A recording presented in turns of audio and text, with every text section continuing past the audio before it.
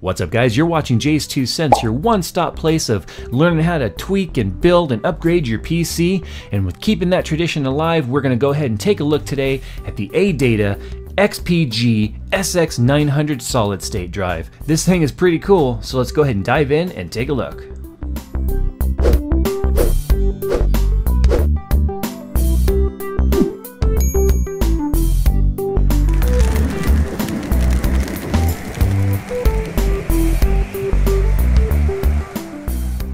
If you're like me, when it comes to upgrading your PC or building or just getting anything new, you want to tear into the box and throw it aside. And generally I would do that, but for the sake of educational purposes, we're going to go ahead and take a look at what's printed on the box because it puts the most important information about this SSD right here where you can see it.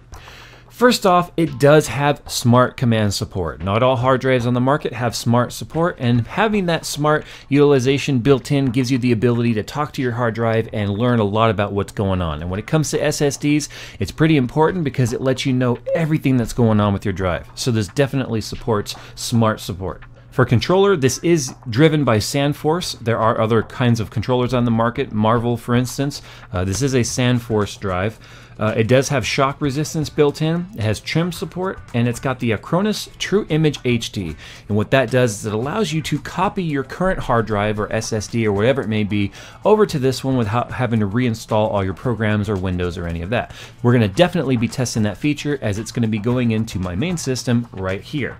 On the back of the box, it tells you what comes included. It is a 2.5-inch SSD, but it does have built-in ECC and wear leveling technology. So what that means is that it's going to constantly move data around as you're reading and writing to give you maximum life on this drive. If you're not familiar with how SSDs work, they're basically like memory chips built into the hard drive rather than having a moving disk or a rotating disk in there.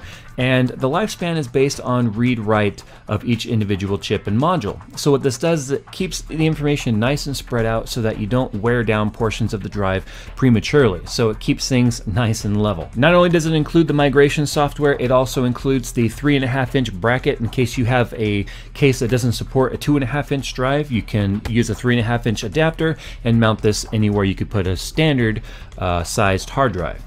Now when it comes to read speed, it is up to 550 megabytes per second for documents and up to 510 megabytes per second for multimedia data. And for the write speed, you have up to 530 megabytes for documents and up to 320 megabytes for multimedia. That's pretty fast, and it's a lot faster than the M4 that I'm getting ready to replace. Now this is going to be a pretty simple unboxing, so we're going to go ahead and do that right now. It's just got these two little seals over here. Break that. This is unopened. We're opening this together for the first time right here on JayzTwoCents, and I am not the most graceful unboxer in the world, but I can get the job done. I can get in the box. All right, so when you pull it out, this is what you're greeted with here. The SSD is sitting in a plastic tray. You have your quick start guide right here, which is going to talk all about getting it mounted into your computer. It's going to have, let's see what else is going to be in here. It's got a million different languages on here, but it's got your start drive, your handling precautions, and how to install it and all of that. And you have your drive right here. It is a brushed metal drive. It's pretty cool looking, actually. I do like that it's this brushed black.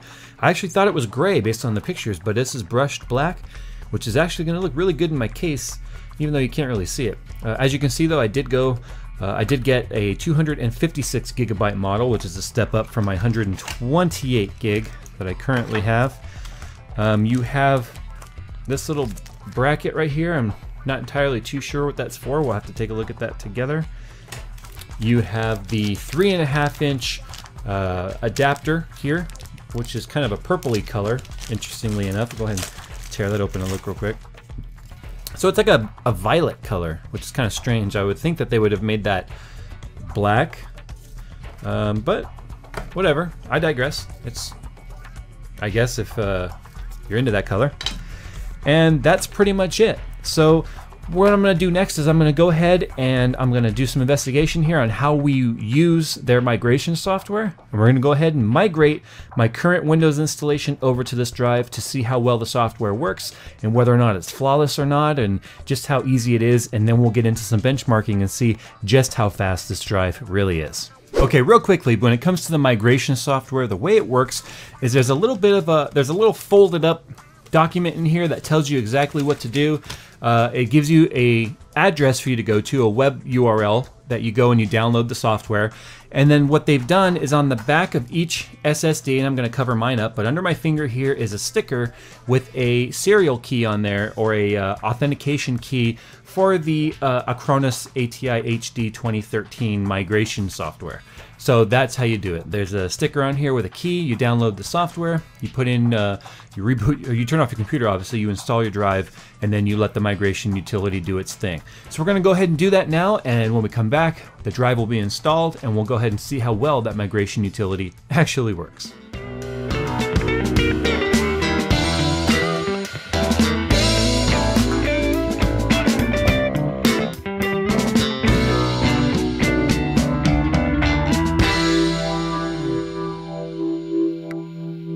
I've got the SSD installed. It is really, really fast. And I've got to say that when it comes to using the utility for migrating the data over to the new hard drive from whatever hard drive you currently have, whether it be a hard drive or an SSD or whatever it may be, was very, very painless.